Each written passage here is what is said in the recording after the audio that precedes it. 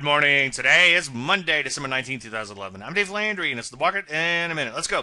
Well, the piece tried to rally yesterday, or Friday, I should say, but it came right back into close. Poorly, as you can see, shorter-term downtrend remains intact below shorter-term resistance, which is below a mountain, again, of overhead supply. Most important thing you need to know, as I've been saying ad nauseum, is that the big blue arrow continues to point sideways. Take a look at that NASDAQ. Everything you just said for the P's pretty much applies to it. Rusty, same sort of action going on there too. Although it did bounce a little bit more than the other indices. Hey, take a look at gold. Stick a fork in it. It is done. Longer term downtrend appears to be breaking down there, as I've been saying quite a bit. We got a weekly gatekeeper working, so it's breaking down out of that pattern. See last week's webcast for more on that. Hey, speaking of webcasts, I've got a webcast today for Traders Log. See the newsletter for a link. Hope to see you there. Any questions? As usual, Dave at DaveLandry.com. I'm Dave Landry, and you just heard Market in a Minute.